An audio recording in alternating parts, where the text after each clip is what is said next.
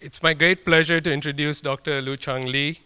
Dr. Lee was until about a month ago the Minister of the National Science Council of Taiwan, where the position that he held for 4 years. As you all know, Taiwan is a country that is a technological powerhouse, and Dr. Lee has been a very important contributor to making that happen over the last 3 decades. Before being the minister, he was the president of the National Central University, and prior to that, the president of the National Applied Research Lab. Dr. Lee received his bachelor's degree in physics from National Taiwan University and MS and PhD degrees in physics from Caltech, California Institute of Technology.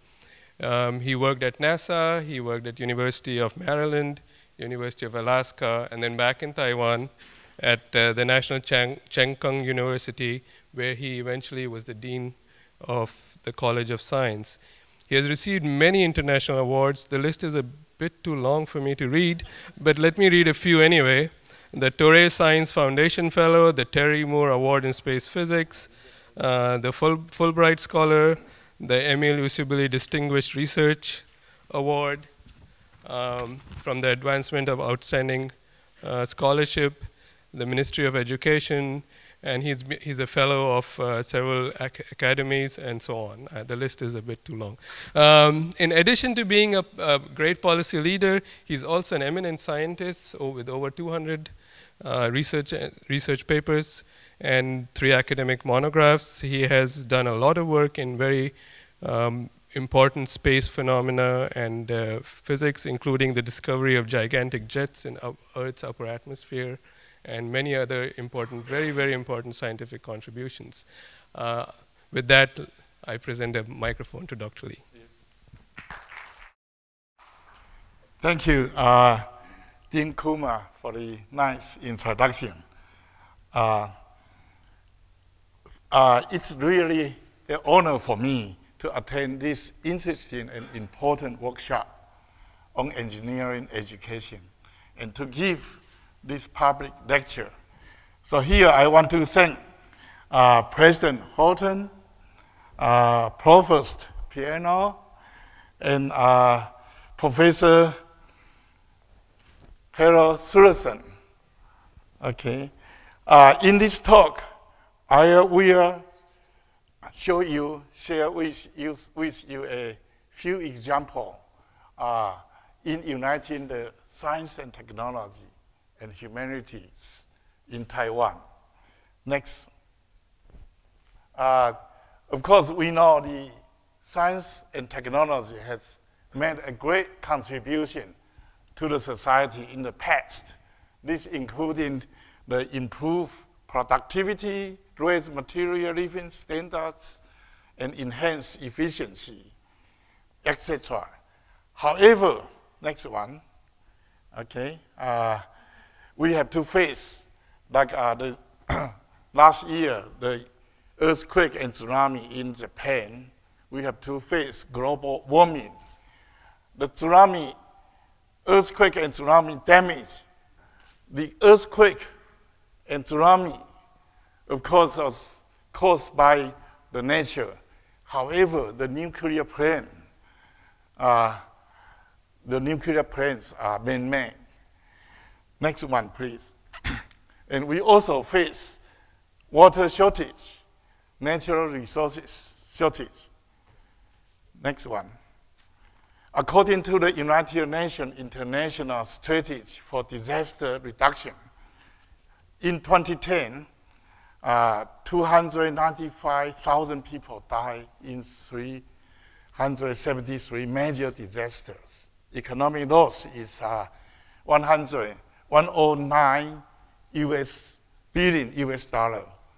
Last year, more than 29,000 people died in over 300 major disasters. Economic loss amount to 366 billion US dollar. Next one. So what's humanities? Okay. Humanism put equal emphasis on material and spiritual aspect of human life. The humanistic thought refer to Confucianism, which is a human-centered philosophy. Human communion with nature is the base of Taoist thoughts, okay, which emphasize harmony between mankind and nature. Of course, Lao-Tzu also emphasized human beings shall follow the law of nature. Next one. Before go ahead, I will just provide some base data for Taiwan. We have only 36,000 square kilometers. We have which house 23 million people. Okay, in last year, the GDP per capita is about $20,000 only. However, the PPP, I think Taiwan has over 40,000. The growth rate last year is about 4%, but the growth rate in 2010 is 12.8%. Okay, our research budget, is about 2.9% of GDP. Our global competitiveness last year, 2011, according to IMD, we ranked number 6 in the world. According to World Economic Forum, we rank 13 in the world. The picture shows Taiwan, the map of Taiwan, the Kaohsiung city in the south, the Taipei 101 building in Taipei, and the famous Salmon Lake. Next one. The R&D expenditure, okay, has been increasing yearly. And 2009, it's about, as I mentioned earlier, it's about 2.94% of GDP. And if you use current rate, exchange rate, it's about 12.5 billion US dollar. And out of this, 72% come from private sector, 28% from the government. Next figure, please. The horizontal axis shows the research money as a percentage of GDP. The vertical axis is I'm sorry, next one. Okay, the horizontal axis shows the percentage of GDP for research money. The vertical one shows the number of researchers per 1,000 employments. Okay, the red spot is Taiwan. We have about 2.94% of GDP and 11.9 per 1,000. It's 11.9 researchers per 1,000 employment. Okay, only next to Finland. But about the GDP percentage, we are behind Korea, Switzerland, Japan, Sweden. And I have been pushing for this percentage to reach 4% in the year of 2016. Next one, please. The next one shows the SCI ranking of publications from Taiwan. And we rank the paper number of paper, we rank 16. Okay, the citation, we rank 19. So there's still a difference, a lag in terms of quality is still behind the quantity. Actually, the year of 2011, the number of SCI papers is decreasing by about 1,000 papers. But the citations keep increasing because in the past few years, we have emphasized the quality over quantity of research papers. Next one. This shows the EI, we rank number 9. Social science, so-called SSCI, we rank number 15 in the world. Next one, please. World Competitiveness Ranking, as I mentioned earlier, by the IMD of Switzerland. We rank number 6. In the area of technology, infrastructure, and science structure, we rank number 6 and number 7. Next one, please. Under the National Science Council, we also supervise the science parks development.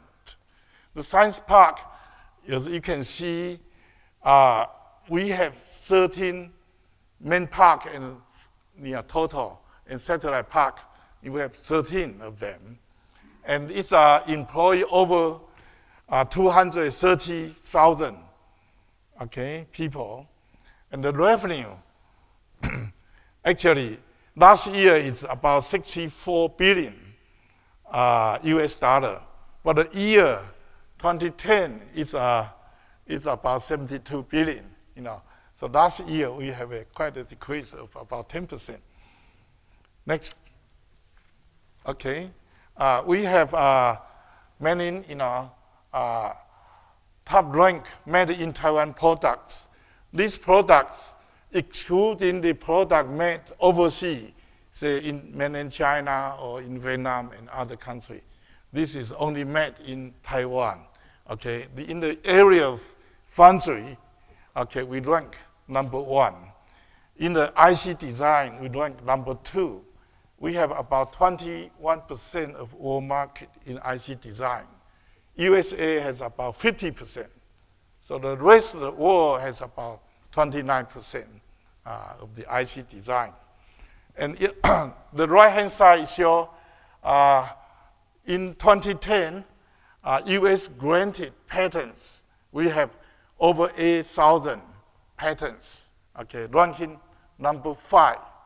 Okay, after USA, Japan, Germany, South Korea, and then we rank number 5. But if the number of the patent per 1 million people, we rank number 1. Okay. Okay, next one, please. So, in the past years, we try to unite it or apply the science technology to humanities and other areas in Taiwan. I will introduce a few cases, including the so-called Pavilion of Dreams, the smart town, the digital archives, and digital learning, and disaster prevention and mitigations. Okay? Before going on, I want to mention that we try to take advantage of the strengths of ICT in Taiwan and apply ICT technology, knowledge to Medicare, to the promotion of tourism, to the smart living, smart car, digital archive, digital learning, and also for the disaster mitigations. Number 2, the National Science Council. In the past few years, we also emphasize issue-driven research. Okay? For example, the most challenging one is the short-term earthquake prediction. And because that we are involved physics, chemistry, biology, ICT technology, etc., and need innovation in our area, okay, to solve this very important and tough issue, okay. Now let me go to case 1, the pavilion. Next one, the Pavilion of Dreams. In this pavilion, when we will be able to experience a virtual journey composed of dreams integrate with technology and art. Next one, please. In 2010, actually it's extended to 2011, Taipei held the 2010 International Flora Exposition. And many, in addition to the flower outdoor, okay, we also set up many pavilions for exhibition. One of them is called Pavilion of Dreams, and it's turned out to be the most popular one, packed every day, and you had to wait for a long time. And actually, through these pavilions, okay, they attract many visitors. And then it's turned out to be the most successful flora exposition in this one. And I think the pavilion of Dream make a great contribution. Next one. The prelude is the grand hall, okay?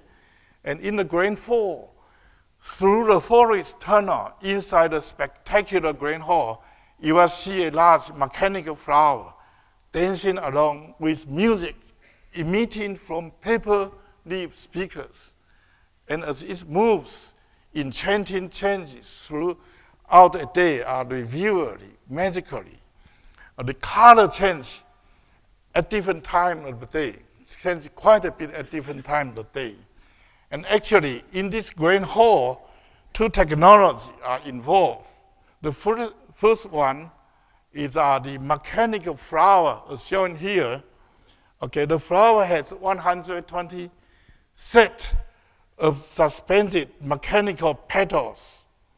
Okay, it is the collaborative result, okay, between renowned installation artist, Mr. Wen-Hu Yu, and engineering from ITRI.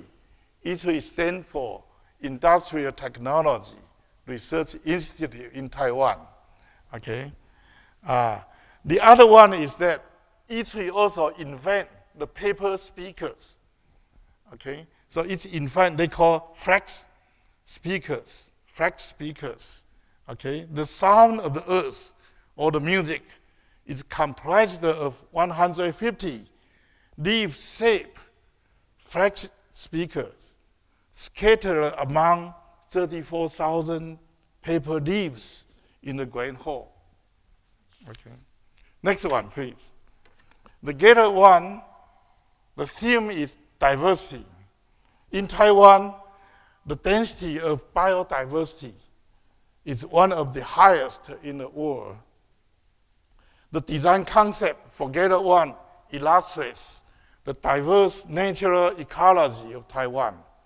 Advanced visual and audio interactive multimedia technology bring audience into a virtual reality mirroring the natural world.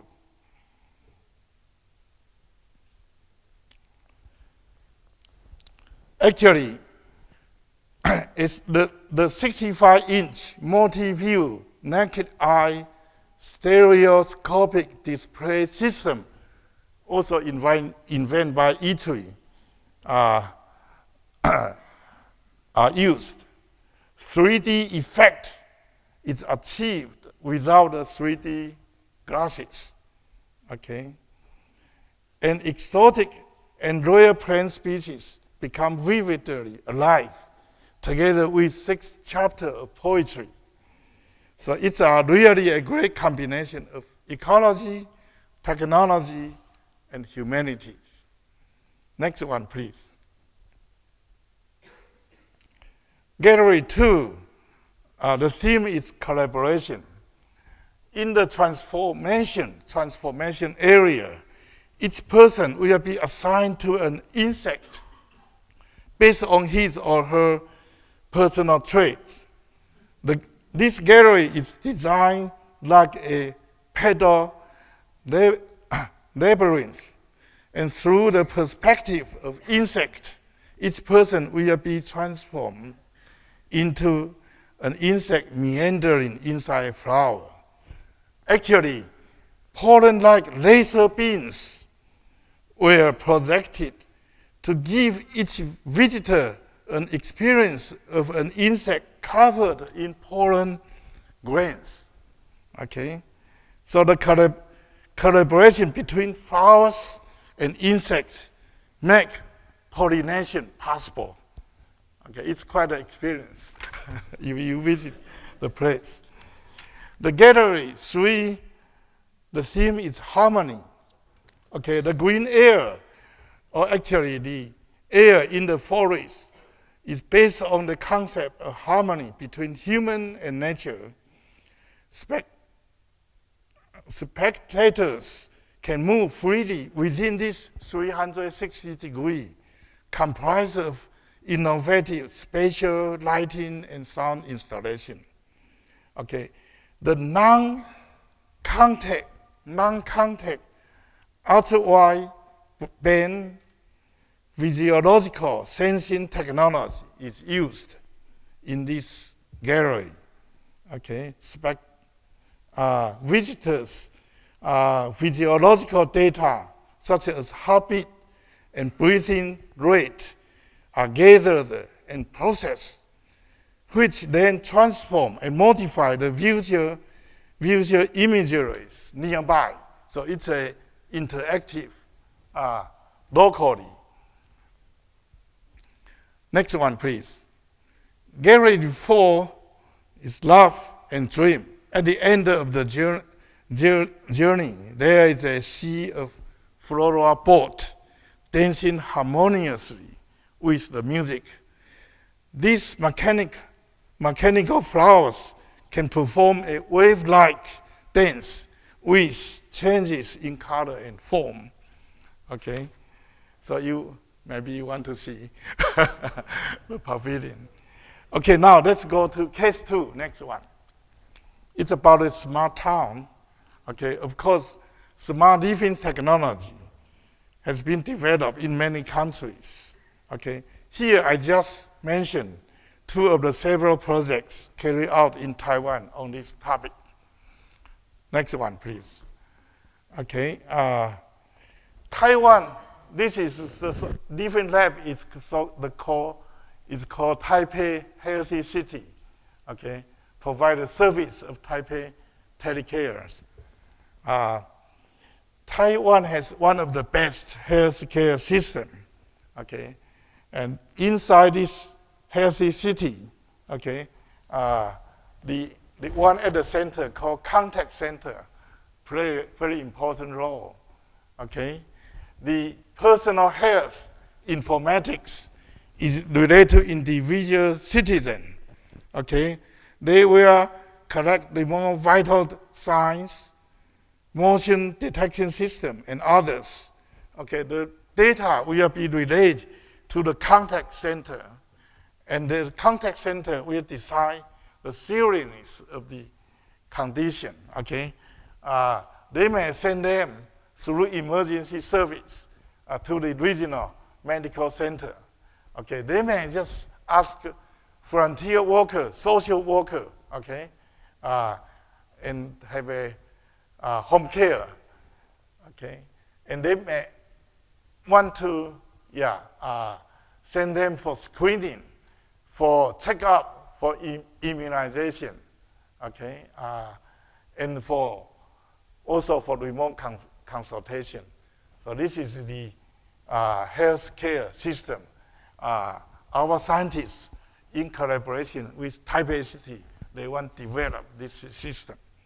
Next one is that we introduce the cloud concept to promote the smart life.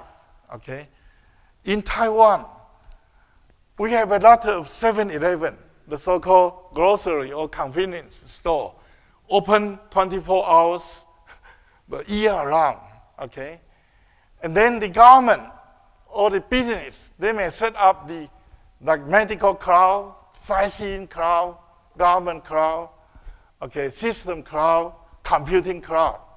Okay, now the 7-Eleven, we provide a contact point assessment. They can, through this store, access to the government or business cloud. Okay, so this is very unique for Taiwan to take care, to take advantage of the, every other street, we have the 7-Eleven, okay? And we have a good ICT technology. So this is already the 7-Eleven provide, for example, we can buy the train ticket, the concert ticket at 7-Eleven. You can pay your bills, phone bill, credit card bill, okay, at the 7-Eleven. So this is a very unique case for Taiwan and maybe a good example for the world. Okay, next one. I will talk about the digital archivism and digital learning, e-learning. Okay, this is, we start a national research program on these topics, okay, about 10 years ago, okay. And I will show example for the treasure, archives of the treasure inside the National Parrot Museum. And also we attempt to build digital school for the 21st century. Next one. Okay, this Taiwan Digital Archive and e-learning program, okay, last one, yeah. The objectives is to showcase cultural, social, and biological diversities of Taiwan. Then to promote the application of technology and digital content in culture, academic, socio-economic, and educational development. Number 3 is to establish digital archive and e-learning industry. Number 4, to improve the use of e-learning in formal education and lifelong learning. Number 5, to establish Taiwan as a global e-learning center of Chinese language. Number 6, to promote international cooperation network of Chinese cultural heritage and e-learning. Next one, please. The academic significance, as you can see, we have established a Taiwan e-learning and digital archiving program, Union Catalog, okay? This catalog now provide a convenience retrieval interface which connects more than 600 websites, okay? The Union Catalog also contains more than 4.46 million metadata and more than 8 million pieces of medium objects. Of course, this can be used for research, not only for the researcher in Taiwan, but worldwide, because you are able to have access to the catalog. Next one, please. In this program, we also promote technology advancement in the area of image enhancement and video in painting technologies. Next one.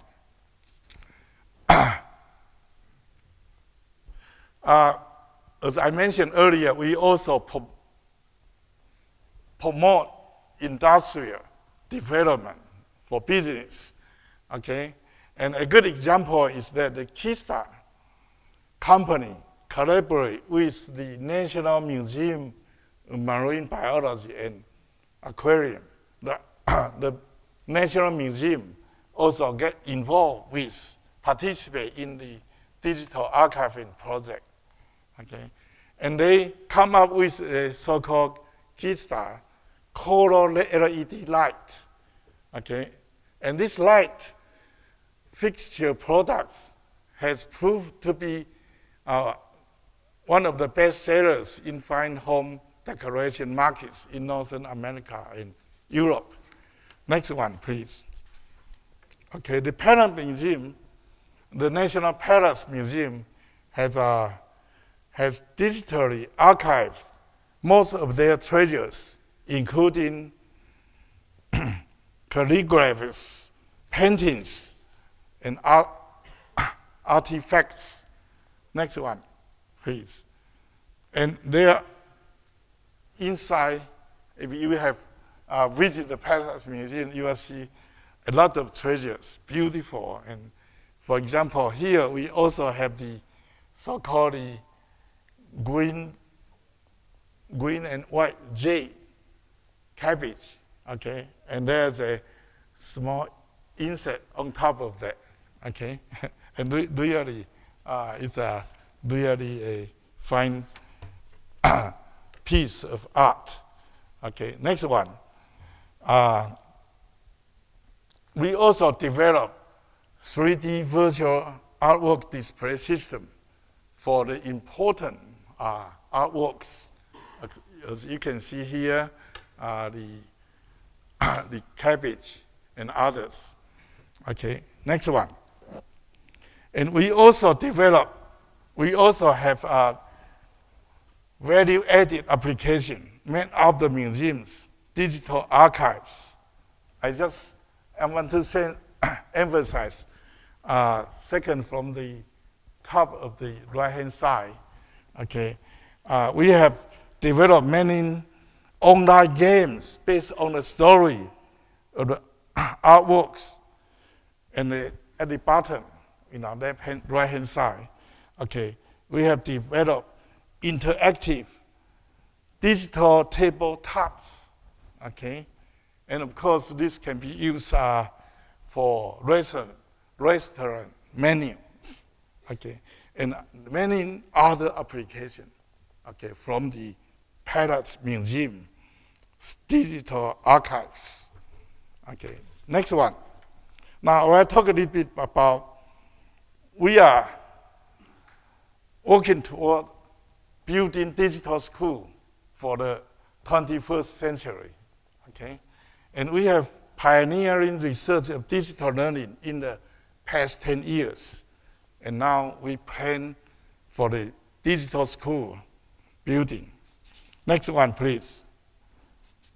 As you can see here, the classroom in the K-12 of the old day and the nowadays do not change much, all right?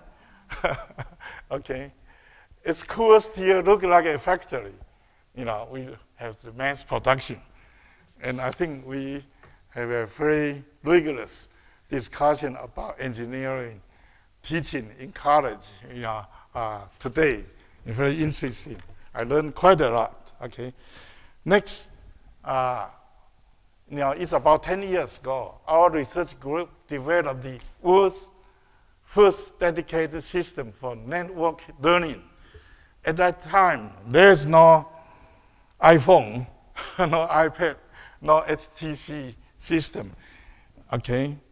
But they are using the, you know, develop the peer tutoring. The student can tutor each other, okay? Of course, you need tutors, maybe the teacher can provide that. So it's become a collaborative learning and competitiveness learning game. Okay, next one. In the year of 2000, 12 years ago, we developed the so-called education, EduCity. It's the largest online learning society early in this century. Okay, the EduCity, like Taiwan, okay, then we have EduTown, like school, EduVillage, like classes. So it's like, you know, the network world has a one-to-one similarity with the real cities, okay? And there are two important components in this education. One is that it's a school or teaching class for all. You know, in one instant, a 13 years student give class, lecture, you know, teach to students. And we didn't know it's a 13 years, you know, kids, you know, give the class. We thought it's the teacher. It turned out just, you know, the class was given by a 13 years student. And the other one is that through the system, the teachers can share, it becomes form a society, they can share their teaching skill, you know, and also share their teaching contents, okay? Now, next one, please. I just want to quote, the National Educational Technology Plan 2010 of President Obama's administration. Okay, it says the concept of a learning society is not a vision for the future. Examples already exist, starting in 2000. A research team in Taiwan developed a network of websites called EduCity that breaks down the walls of the school to involve broader communities in supporting learning. Okay, and as the lead innovator, Professor Chen described it, EduCity comprises a hierarchy of communities that have reached more than 1.5 million students in over 1,700 schools. Next one, please. 2002, they pioneered mobile learning outdoors, as I just mentioned.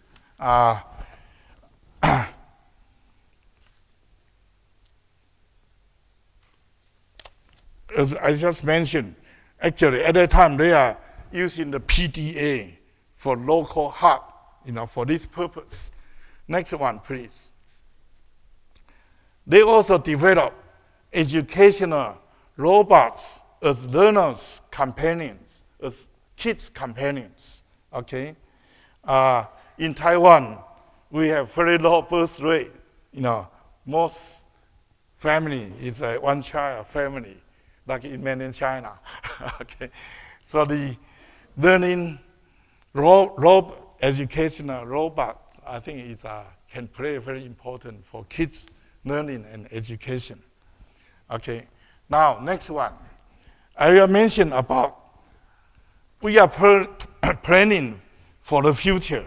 Okay, nurturing the dragon project, 培龙计划, is to build digital school for the 21st century.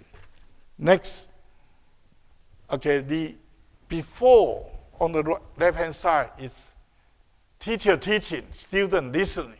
It's a teacher-centered education. Now we want to move to the right. Okay, at the center, two features. One is student-directed learning. This learning process, teacher play the role as a one-to-one mentors, okay? And the student can set their self-pace, self-goal setting, okay? And this will let the student has a lot of motivation and show more interest, okay? The other one is a collaborative problem solving. The teacher will act as groups coach, okay? And actually, this kind of process has been tried, okay, in a few elementary schools with very success. For example, their math, like second grade math, actually they become equivalent to third grade already. And their reading capability is much better than the regular education. Okay, so we want to expand this experience to the whole Taiwan, to the whole nation. Next one, please. Okay, of course, we have to develop this educational cloud. Okay, we have the portfolio cloud for students. We have the contact cloud. We have the teacher professional development cloud. We have the assessment cloud, assessment the progress of student. Learning community cloud, okay? And it's turned out to be a seamless learning process. Learning continuously, anywhere, anytime, with anyone, by any devices. So the learning can be in classroom, campus, home, outdoors. Next one, please. Okay, now the design is that we have the university, like National Central University, okay? Then we have like an elementary school or junior high school, we call Dragon School. we work together.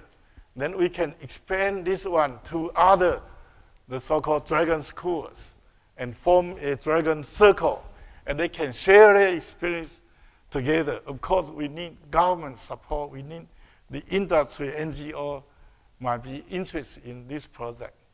And we have also planned to have 3 levels of dragon school. The lowest one is that they may have only 1 demonstration class or a few more. The second level, the whole grade must be, get involved. The top level is 3 whole grades or more get involved. Okay, next one. So the overall goal is to build digital school for the 21st century. The sub-goals, is to nurture the 21st century skills, shifting learning and teaching paradigm, supporting the disadvantaged students. Okay, now coming to the number 4, the last one, example, is disaster prevention and mitigation.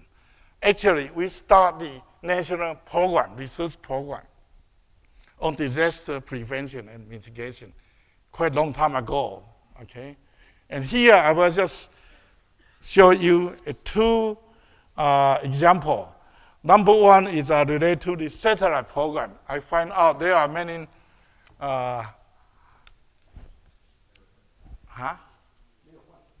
Oh, okay. Okay, that's okay. Yeah, this is good. Okay. Foremost program, satellite program. And of course, the other one is related to like earthquake precursor studies. Next one. Taiwan has carried out successfully 3 satellite programs. Okay. Number 1, Formoset 1, Formoset 2, Formoset 3. Next one, please. Okay. The Formoset 2 provide imagery to support assessment of major natural disasters. Okay, it was launched in the year of 2004, and at that time, a few months later, South Asia tsunami took place. And our satellite also provide data for Hurricane Katrina, Sichuan earthquake, and last year, for the northern Japan earthquake tsunami. Okay, next one. The satellite actually also become on the side, okay, other than remote sensing data. The satellite also carry a scientific payload, okay, to study the so-called transient luminous events. Okay, as you can see from this figure, from the cloud, you have the cloud to ground lightning. But in addition, some lightning also occur above the cloud top. We have the so-called blue jet, gigantic jet, surprise areas.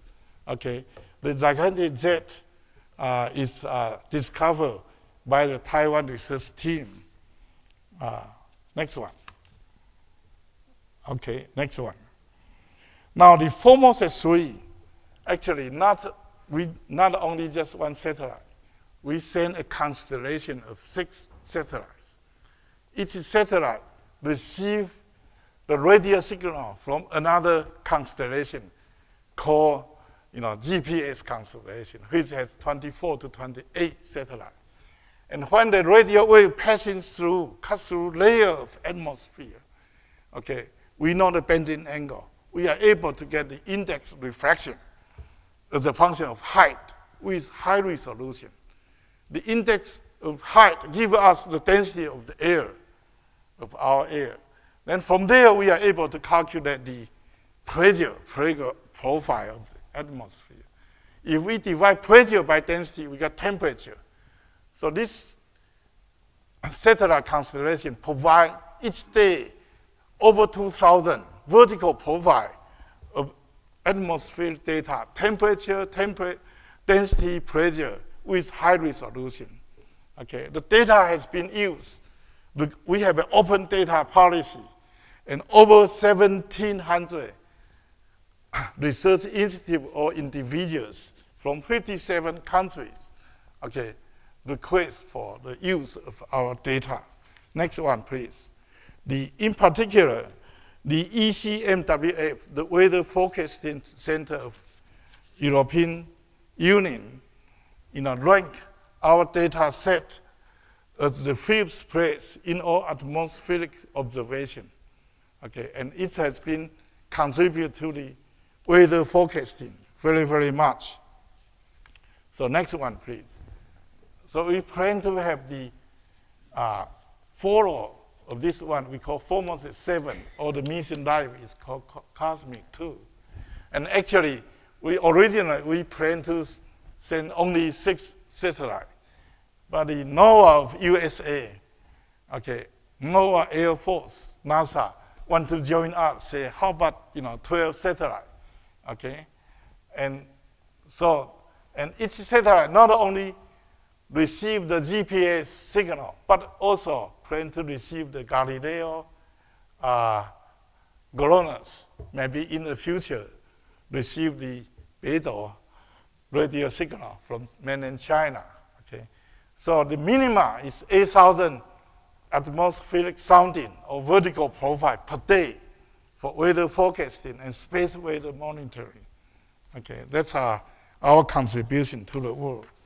Now, at the end, I will briefly mention the earthquake precursors. And this may be important for the short-term earthquake prediction. Okay, actually, as the Minister of National Science Council, in the past 4 years, I also work on research on this problem. Okay, and recently, I come up with a theoretical model. First, this theoretical model for the coupling of straits. Next one, please. I'm sorry. A model for the stress rock. Okay, the coupling for the stress rock, Earth surface charge, atmosphere electricity, and ionosphere dynamic. Okay, and this was published. And people in this area get excited because in the past, next one, please. In the past, anytime you have an earthquake, scientists go back to dig the GPS ionosphere density data and find out, a few days before the earthquake, the electron density, ionosphere density decrease or increase, okay? Next one, please. This is like you also decrease south of the Wenchuan earthquake, okay, a few days before. This is -6 days, okay? But next one, please. But so far, before our theory, there's no theory. So people just wait for the earthquake to occur and then dig in the data and then say they find some good correlation, okay? So now we provide theory.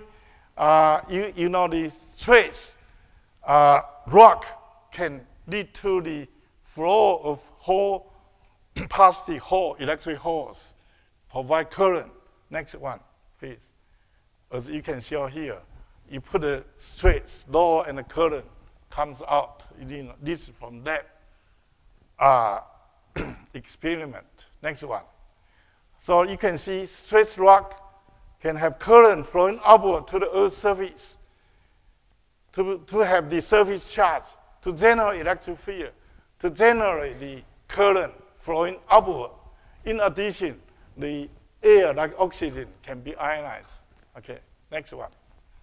So we have the calculate current system in the atmosphere, and this flowing to the ionosphere and lead to the plasma, the move. Okay, change the density. Okay, next one. So like this one show, this is from the 3-dimensional simulation. The ionosphere density indeed change. Next one. And the percentage of change is related to the rock current density. For example, in order to change 20%, we need about 3 microampere per meter square. Okay, and the surface charge, surface electric field also can be measured. So we not only can measure the ionosphere density actually we can set up a detection system over the, the important fault region. And this may give you information for the occurrence of earthquake. Okay, next one. We also find out the nighttime, they can ionosphere, the earthquake, stress rock can induce plasma bubble in the ionosphere.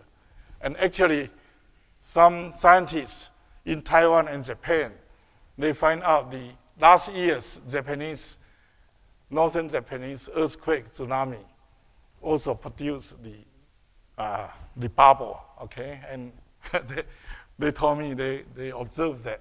Next one. So the study, if we work hard on the earthquake precursor, and it may be possible to make short-term earthquake prediction in the future. Next one. So in summary of my talk, we try to attempt to unite the science, technology, and humanities in Taiwan, okay, through the pavilion of dream, smart town, digital archive, and we plan for the 21st century's digital school, and we also work on the disaster prevention and mitigation. Thank you very much for your patience.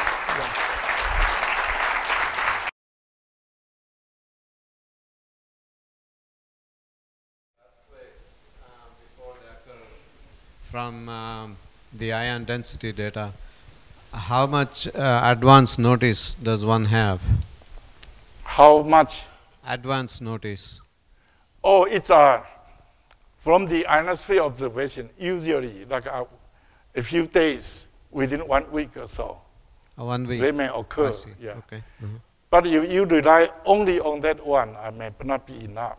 So in Taiwan, we are set up a group for earthquake precursor, not only ionosphere density, yes, but also the change of underground water level, yes, the change of chemical component, yes, and others. Okay. So the ground is instrumented well somehow with accelerometers and things. Yeah, here I suggest a network to measure the electric field or the charge density or the current density from upward, from the ground, may be important for this purpose. Okay. Very interesting, and these are quite exciting. Interested, what are your thoughts, or what are Taiwan's thoughts on how the commercialization of these ideas would take place? These seem to often be started with government support, but how are you intersecting industry in terms of taking them to the marketplace? Mm-hmm. Actually, Taiwan's market is small, okay? And actually, our government policy didn't, favor, the industry. So all the, as a minister, I visit the company in the science park very often. If I never have time, I talk to them, okay? They work very hard for research because they have to survive in a competitive international stage, international market. There's no other way for them to survive. They have to work very hard, yeah. But on the other hand, the National Science Council also try to help. For example, in the area of the so-called DSSC, chemical, organic, dye-sensitized solar cell, we have very good research teams, and we now try to combine them together, set up a detection instrument, measurement in a lab, okay? So we will coherently apply the pattern. So if this become a industry, we will have our pattern and to be very competitive. So this rely, it's a combination of basic research and industry. And before, our company just work for themselves. But this is really top invention, top research. The government have to help the research the National Science Council have to help. Okay. As Taiwan has entered the international arena in publications and so on, you made a statement at some point you are trying to assure quality of publications. Yeah. How does one do that? I mean, how do you assure that the quality is superior somehow? Okay. Yeah. For example, when the Ministry of Education evaluate a university or a research center, okay, I suggest they provide only 5 papers or 5 patents. Don't provide more than 5, okay? Because if that's 5 papers, the 5, that part is the quality, really. And we also, like they apply for proposal, research money, we also ask them to list 5 papers, important papers. Okay, so we try to downgrade the importance of the number. Okay, and that may help. And you have this emphasis of the positive side of the science and the technology development. Yeah. But they may also some, negative side Yeah. of those technology development also. Since we have this conference on engineering education, can you give some recommendations, so that we can avoid, the negative side of technology development in our engineering education, and from engineering education perspective of view? Knowledge or the education is pretty neutral in a sense. Okay, if you have more, right, you can use for good and you can use for the bad. Right? So I'm kind of saying, if we have the say we want to use for the goodness, and then we can use for that. Okay. Of course, I think we still need science technology to save the world, okay, save the earth, okay, but not abuse the earth, okay. Okay. I would like to ask Professor, the comparison between Taiwan and South Korea, it seems like since the financial crisis, Yeah. 98, South Korea has advanced more than Taiwan. Yes. So my question is, how do you think it's a matter of systematically they have done something better, or is it because there has been a critical loss of human talent to China in Taiwan? I think the South Korea is very successful in the past few years because, the Samsung, integrate, all area of product or research together. Okay. Whereas in Taiwan, our foundry, like TSMC, and then we have also, chip design company, hundreds of them. And then, and the DRAM also, separate companies, okay. But the South Korea combine them together, okay. But on the other hand, our small and medium company are very competitive because they have to survive by themselves. Whereas in South Korea, there's only one big company. The small and medium-sized company have a hard time to survive, okay? So if they change the president, which now the current one comes from Samsung, okay, maybe the Samsung will not be in that comfortable position for international competition. And in Taiwan, in the area of like semiconductor, like foundry, chip design, and we are not good in the DRAM. But overall, packaging together, I think we are still in that area, still better than South Korea. Okay. And our company, all the companies are very, I can say they are work very hard, very innovative. Okay. So we'll see in the future. But they have this model. Actually, the TSMC, the foundry company, actually changed the business model okay? Because all the chip design company, they don't have to have their own foundry, okay? But now the Samsung changed a little bit of that kind of culture. And we are discuss that very serious, how to react to the apparent advantage of South Korea, okay? My question is very simple. You manage, as a minister, investments in research, mostly, for the country. What is your perception about the needs, the top needs of engineering education to address the challenges of Taiwan in the region? Not only as a country, but in the region versus the world. Because you have to pick two. Yeah, we have, actually, I don't worry that much for the engineering education. As you see earlier, their EI paper ranked number 9, okay, and we have a very strong engineering school, and like other than medical school, the best student going to like EE or, in Taiwan, okay? So now, what I worry is that, how can we get the research result, basic research result, transfer, the academic achievement become the achievement of money, okay, going to the industry. Yeah, that's right. That's our technology transfer. Okay, that's maybe the most important issue for Taiwan. Okay, because the engineering, I think the education and the number of students are kind of quite enough. Okay.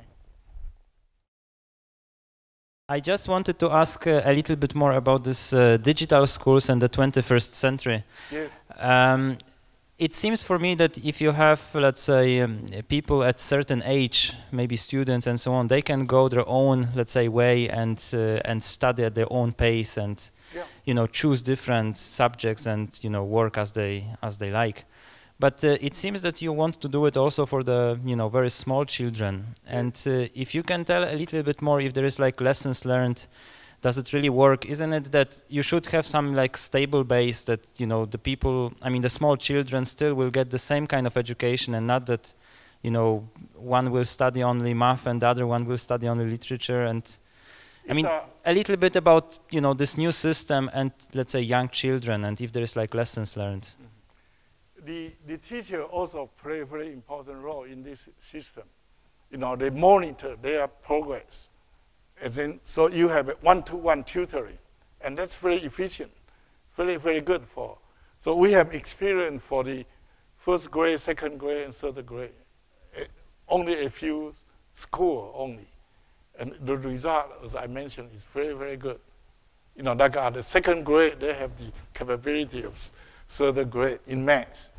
And in terms of Chinese language reading, it's even better. Yeah, because they can read anytime, seamless education. Very, very, very good. Yeah. So can be like first grade, second grade, third grade, no problem. Yeah. Okay. Thank you very much. Okay. Yeah, thank you.